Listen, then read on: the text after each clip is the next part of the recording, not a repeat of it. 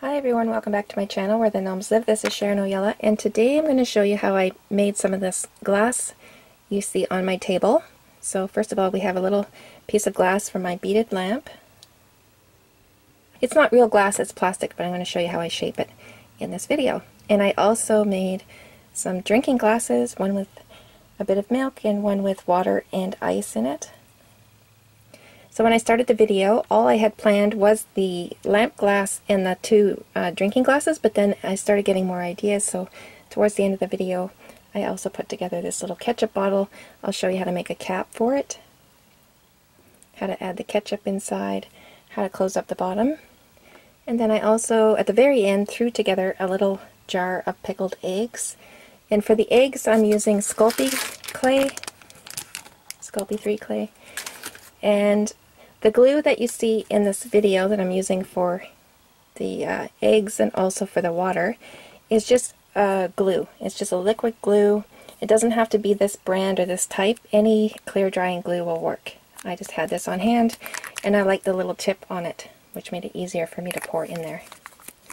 I'm also using in this video some tacky glue, a hole punch, scrapbooking paper. I also used a small paintbrush and some paint, of course, acrylic or chalk paint, either one will work, a pair of scissors. I used a little bit of hot glue, not very much.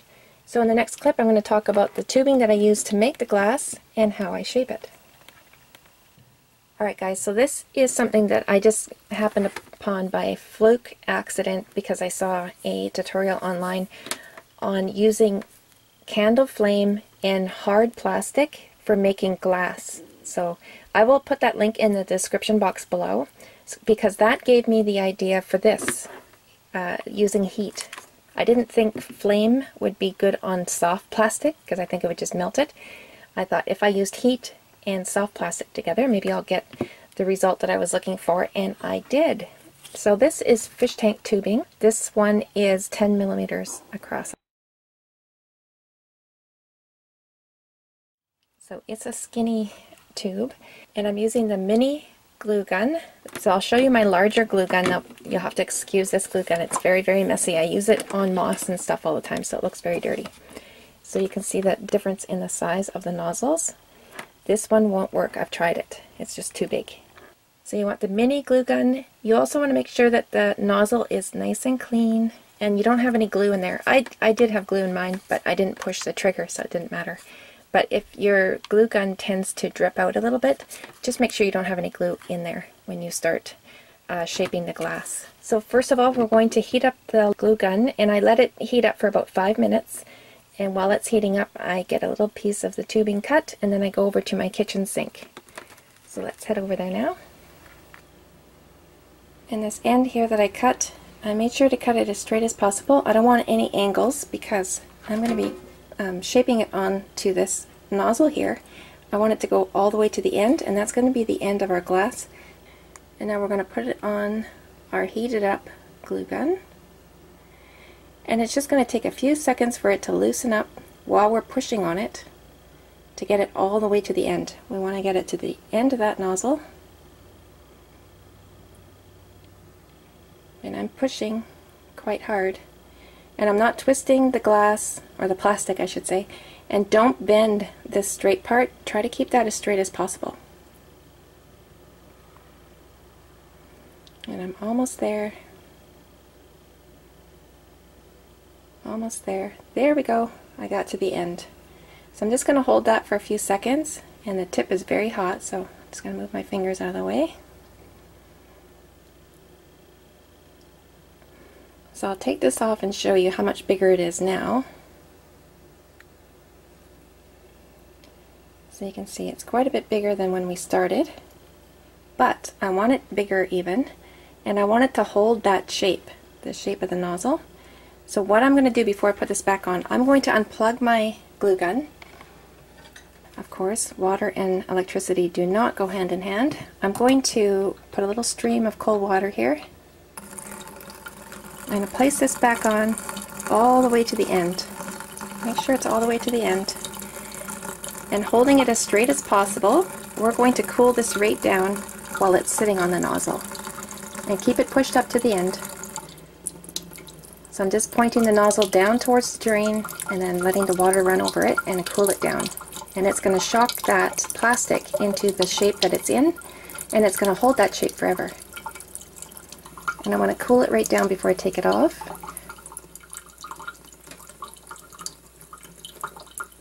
Then I can turn off my water and then pull this off.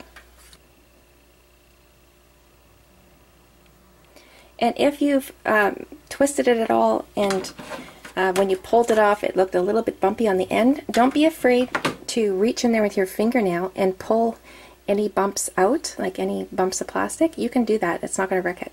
I've done it a few times on some pieces that I've made that didn't quite turn out exactly how I wanted them to. I just reached in there with my thumbnail and kind of pulled any bumps away. So let's head back to my desk now, and I'm going to show you how I trim this up to make the lamps, and also how to make them into little glasses for drinking out of. So now all we have to do if we're making the lamp glass is just trim it. So I'm going to trim the skinny end, of course. So at the end of this video I'll link you to the video I have on making these little lamps. There's a lot of you that won't need any help with that part, so I just wanted to get you started with the glass part. Now the other thing I made was these little glasses, and you can make these a variety of different sizes, of course. And we're going to try to cut this as straight as possible because we do want it to be able to stand up. Alright, so we have our bottom of the glass, and it's wide open. We don't want that. We want to close it up like I've done here. We want to give it a bottom. And I did that with hot glue. So I used my high temperature glue gun, and I have my stainless steel ruler here because I'm going to use it like a countertop. So as soon as I put the hot glue on there, I'm going to place it right on top of my stainless steel ruler. Just a little dot like that. And then work very quickly. Just get it right down on top of that ruler and flatten it right out. Okay, and it should dry very quickly. And there we go, we have our bottom of our glass. Now, you really want the bottom on there, of course, because of looks, and also if you wanted to put some paint in there, because you could put in, would look like milk or juice or anything you want, and it will hold it liquid in there while it dries. Okay, so all we have to do now is just trim up around the edges of the bottom of the glass, where the glue is sticking out of. So after you trim it up, you can also use sandpaper around a little emery board, and just go around if you wanted to do that as well. Okay, so now that we have that closed up, I'm just going to play around with a couple of ideas I had for making a glass of milk and also a glass with ice in it. So I'm going to do the milk first, and I'm just going to try to get the white paint in there without making too much of a mess. So I went a little bit too quickly. I could have been more careful when I was putting it in there. I'll just take a Q-tip and clean up around the top edge there. And once I get this cleaned up, I can just set it aside and let that paint dry, and then I'll have a glass of milk. So next I want to do the water with ice cubes. So what I'm using is these little things that I found in the dollar store. It's for filling up a vase. They look like little ice cubes. I'm just going to take 2 or 3 of them and just pop them in there. I could have put the glue in there first. Alright guys, so I have another surprise for you, which wasn't planned when I started this video. We're also going to be making a bottle of ketchup. I'm going to show you that in a second. But I was just going to show you the finished glass of water. Turned out really well with the ice in there. And then my glass of milk is now dry and looks great. So I'm pretty happy with that. So I just want to point out, to make it very clear, that you can make these any size you want. So of course you just decide where you're going to cut the bottom of the glass and where you're going to cut the top. Alright, so when I was wrapping up the video, I was looking at it and I started to see a bottle. See it? And then I made a cap. So I'm going to show you how I did all of those things in the next clip. So let's get started. So I think the best way to go about this is paint the inside, because paint will stick to plastic. And I can bring it up right to about there, I think. I'll leave the neck free of any paint.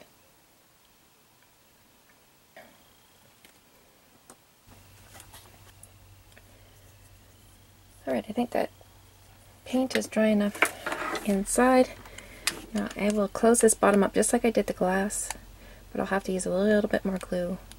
So I'll go all around the whole edge. And I'm just going to push down. I was thinking about a cap, and I think the easiest thing I can do is make little circles with this hole punch. And then I glued 4 of them together. Alright my friends, I am popping in with another edit because I just wanted to show you the difference in the size of caps that you can make. So what I used was scrapbooking paper and my hole punch. And for one of them I did 8, and you just take those and add a dot of glue in between each one and let them dry. Okay, and this one here, my little ketchup bottle, has 4 of those scrapbooking papers holes glued together. And then there's this one here. Look at the difference in size. I did 8. So here's another bottle that I'm working on.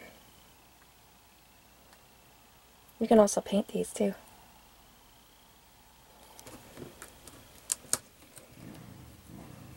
And there, the bottom is closed up, so that's awesome. Now I will trim it just like I did the glass. If I felt I needed to, I could paint that bottom too, but I think it looks just fine the way it is. So this cap, I think I will use tacky glue. Okay, I'm just going to take a little bit of sandpaper and just rough it up on the bottom, just so the glue really has something to grab onto.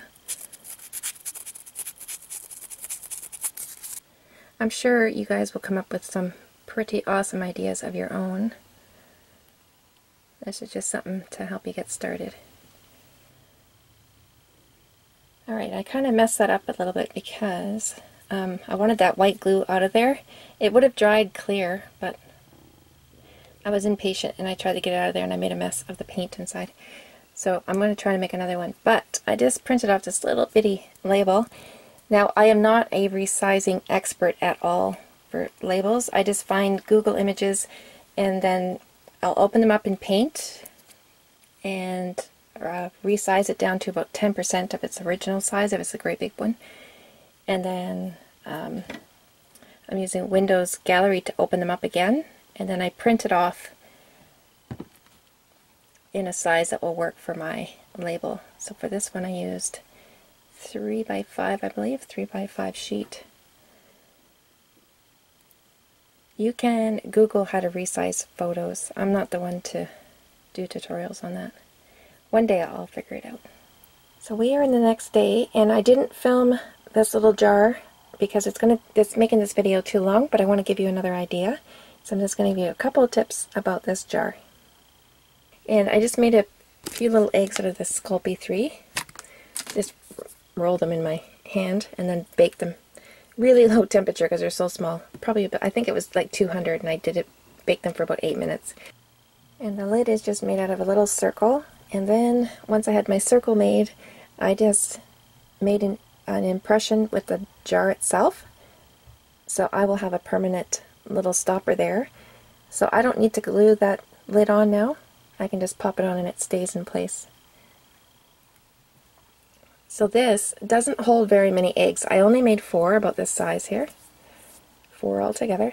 And when I put them in there, they just lined up and it looked really funny. So what I ended up doing was cutting them in half, and then it looks like more eggs in there. Looks like the jar is full. And then I squeezed in some of this clear glue after the eggs were in there. Okay, so I'm just going to cut my other egg in half and see if I can fit that one in there, and then I'll put the lid on. So I think I got a half an egg. Yeah, I managed it. So I got 3.5 eggs in there, but it looks like a lot more because I cut them in half. So there's another idea too. So you can make a little jar out of that. They're small, but they can still work. Alright guys, I'm going to wrap up the video now. And before I go, also be sure to look at the connections. I made a little vase. I didn't even have to give it a bottom because it was thick enough and looks pretty enough just the way it is. It had a pretty little vase. So with this one shape that we made with the hot glue gun, we ended up with different ideas. The little jar, some glasses, bottles, and the top for a miniature bead lamp. So I think that's pretty cool with just that one little shape. Depending on where you cut it, you can get yourself a bunch of different things and you can fill up the shelves in your dollhouse. If you found this video helpful, please give it a thumbs up. It helps me out a lot when you do that. Also be sure to post pictures on my Facebook page where the gnomes live if you make any of these items here. Thanks so much for watching, and we'll see you super soon.